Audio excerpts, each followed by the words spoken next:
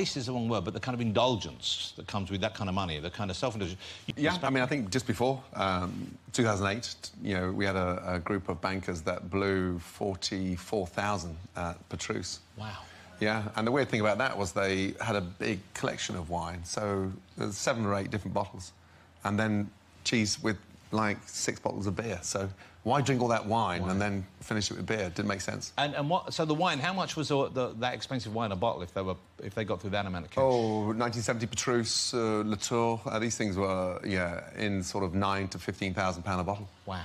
Yeah. Wow. And I think when you've got 3 or 4 different blends, it spoils the nice ones. So. Yeah. You don't want to taint that flavour. To finish it off with beer seems a weird thing to do, strange. and then maybe some deep pan pizza on the way home. There is nothing...